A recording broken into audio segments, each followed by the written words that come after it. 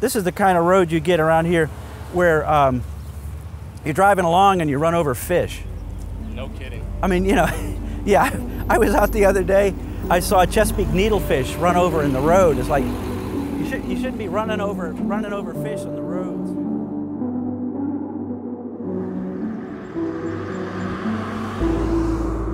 You know, if you walk around anywhere around here, you start seeing clear examples of where the ecosystems have changed from, you know, right over there, they got clover and regular grass, and down here, you know, 20 meters away is a tidal ecosystem. Yeah. You walk into these people's front lawns and they have marsh grass growing in their front lawns, so you know that their front lawn's becoming a wetland. Yeah.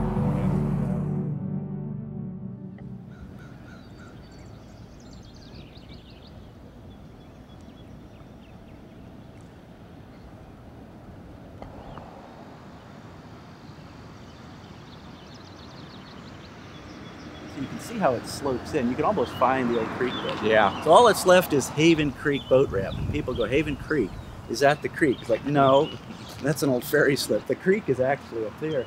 So, I mean, this is a great example of what's going on.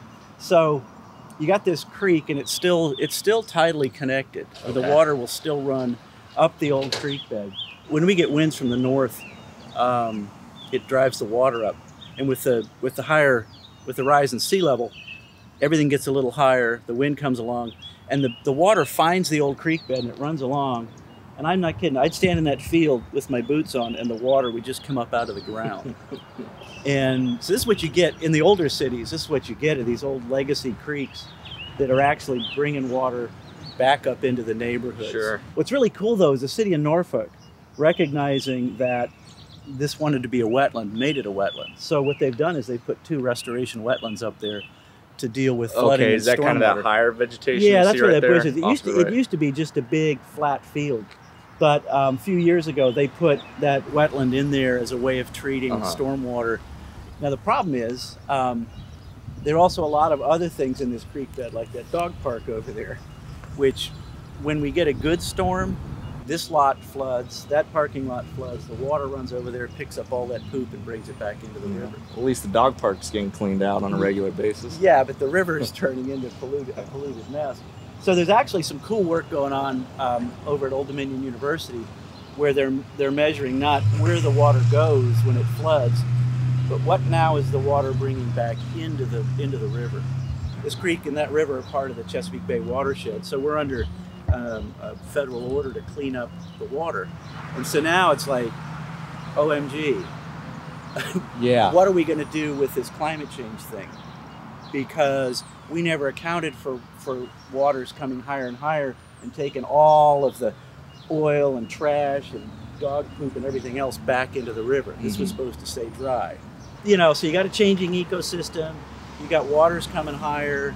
So, you know, as you look around and you start poking around, you can find all sorts of evidence of the change. Why is that marsh plant, you know, 30 meters from the shore living in a parking lot? If you had to guess, how recent have those popped up, or have they been here for a couple years now? No, they haven't been here long, because I first noticed them probably 7 or 8 years ago.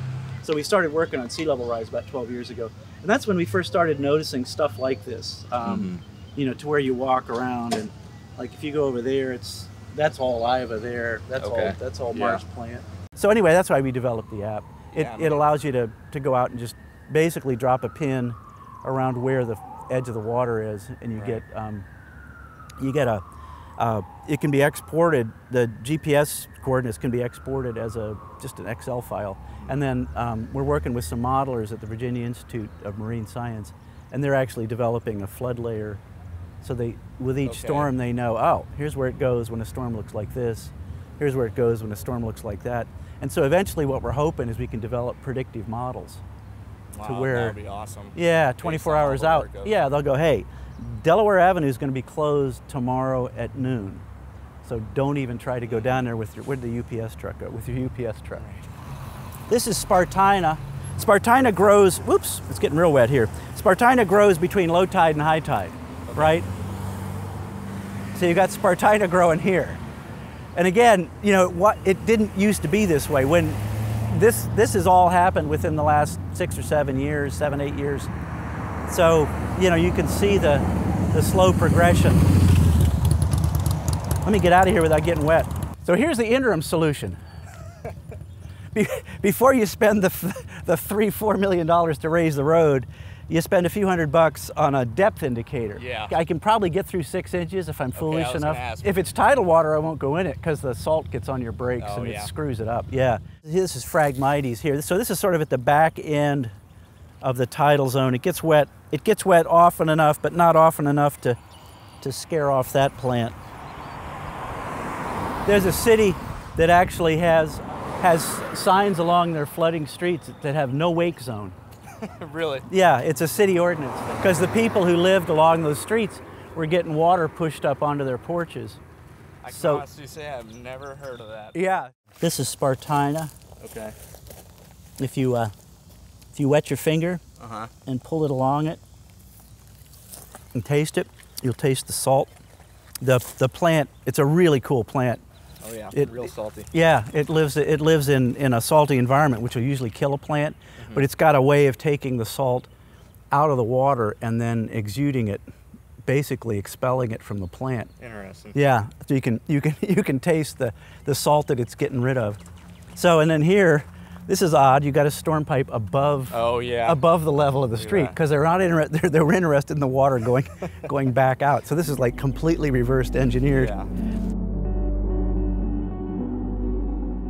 If you go to the old maps in Norfolk, you'll see that there was a marsh gut in here. This was all a wetland. Filled it in, built it out, built a road, no problem. Tick-tock, 80, 90 years later, now we got a problem. Yeah. I mean, it's like this all the flipping time. You got marsh grass in people's front lawns. So then the solution is you go from there to there and you raise the road. It's, you know, maybe this is only $1 million. But then you've got this wall. Oh, only $1 million. That's gonna, yeah, really. You got this wall that's gonna block the water coming this way. So these houses then would flood from the rainfall. So then you've got to pump the water out. So again, it's not just raising the road, it's a road and a pump station. Yeah. You know, like you said, just $1 million. Well, this street's $1 million, that was $3 million, there's $2 million there. You know, you begin to add this stuff up and it gets to be pretty expensive. So this house was raised with a combination, mostly FEMA money, but private money. So it was elevated. So all they did was they jacked the house up and they built a garage underneath it. This house, for some reason, hasn't been elevated. And I don't know whether it's in the waiting list or what the deal is. This house floods a lot, but if I wanted to buy that house, I couldn't find that out from the owner. I couldn't find that out from official records. So there's no disclosure of flood risk to somebody coming from outside. And this town, this region is, there's a big turnover because we're a big military city. So you get people coming here from Lawrence, Kansas, who grew up in Lawrence, Kansas, or Ohio, heaven forbid, and they don't understand tidal stuff, and they're in here for a 3-year tour with the Navy. They buy this house or rent this house, and they go, OMG, what's with all this water? Yeah, all we know is corn and beans and beans. Yeah. Yeah, and water that doesn't move. It's a lake, okay? Yeah. Well, this stuff moves. So, you know, that's part of the problem is how you deal with a fairly transient population that we have. So this used to be a park. It was at this level, you know, it was just a flat park and people would play here. But it kept getting flooded so often that the grass stopped growing because the salt water was killing the grass. It used to be a wetland. This is what it used to look like, the whole neighborhood. And we filled it in, built houses on it. Well, what they did was they scraped the stuff off that we used to fill it in, and they brought the wetland back. So now you got a wetland that brings in wildlife and treats the water. And but see how high up they put that heat pump that's on the stilts over there? Oh, yeah, okay. And you can see a lot of people have done that. Those heat pumps there are up 3.5 feet. Yeah, okay. It's one of the things people do is they elevate their heating and cooling systems so they don't flood out.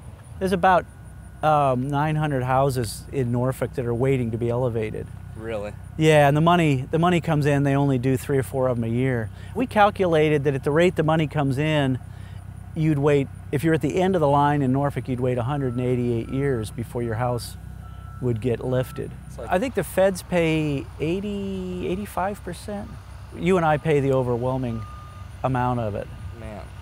And I mean, the idea is that we're not paying for the damages on the house, because once it's elevated, whatever's not in the living space, FEMA's not going to pay for. Yeah. So you and I are not on the hook for that. On the other hand, you know, does it make sense? Would it have been easier to buy that house out? Because see, now that that house is there, I, as a citizen in Norfolk, have to maintain the street. So I paid the $1.2 million. Yeah. And so then you start doing the addition on it. It's like, well, wouldn't it have been easier to just buy those houses out and make them a wetland? You don't get tax revenue off a wetland, but then you're not having to spend $1.2 million to raise their streets every few decades. The other street kind of, yeah. Yeah, you do this life cycle costing, and it's like you make a different set of decisions then. What's been the effect on insurance premiums? The insurance, the flood insurance, the premium is set by the federal government. The federal government runs flood insurance. Homeowners insurance covers like fire and wind, but flooding is the federal program, the National Flood Insurance Program. So like that house there probably would have paid $4,000 a year in flood insurance when it was at the base level. When it gets elevated, it's out of the flood risk zone. It'll only pay $500 a year. Gotcha. So is that kind of one of the big appeals for people to raise their houses than the cost of insurance? Yeah, the insurance just goes away basically. But you know, especially if you can get the feds to pay most of it. On the other hand, if you got to wait 188 years, so some people are actually doing their own home elevations. Oh, are they? And then there's all sorts of other little tricks you can pull to get your flood insurance premiums down. Like what are some of those?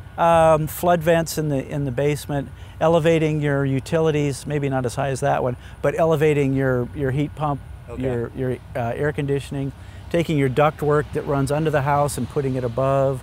There's a whole lot of little things. And so there are companies now that'll come along and they'll go, okay, you know, spend $2,000 here doing this and it'll reduce your premiums $500 a year, it'll pay for itself in 4 years, and people are going, okay. And then there are people filling in their basements. I mean, in that stretch over there are people who actually have basements. And that really kills you because that's your lowest living space. But if you fill your basement in, then that becomes your first floor. So now they're just saying the hell with it. Yeah. And it all just seems so backwards. Yeah, I know. It really does. I know.